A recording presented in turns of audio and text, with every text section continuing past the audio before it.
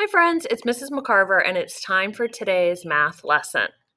As you know, we've been working on word problems all this week. And yesterday we learned about how we could use our number line to help us with a word problem. So I was doing some more practice today and I think I figured this problem out, but I need your help to check to see if I'm right. So my problem says there were 5 dogs at the park. Oh, I love when dogs go to the park. Then 2 more dogs came to the park. How many dogs are at the park? Listen again as I read it and make that picture in your head. Okay? It says there were 5 dogs at the park. Then 2 more dogs came to the park. How many dogs are at the park? All right, so the first thing I did was thought about what am I trying to figure out?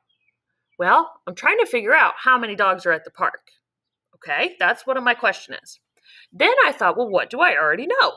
Well, I know that there were 5 dogs at the park already, and then 2 more dogs came.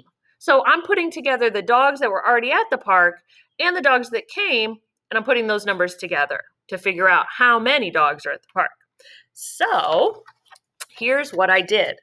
I want you to pay close attention because you're going to have to check my work.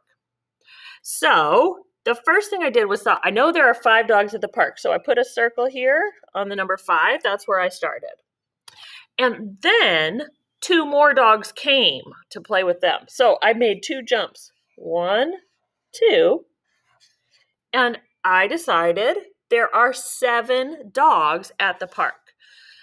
So I think 5 and 2, that's the 5 dogs that were at the park, and 2 dogs who came is 7.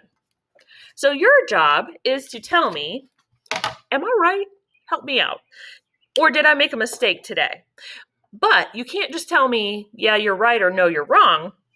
I want you to use a different strategy to check my work. So that means you either need to use your cubes or counters, draw me a picture, or somehow explain to me if I'm right or if I'm wrong.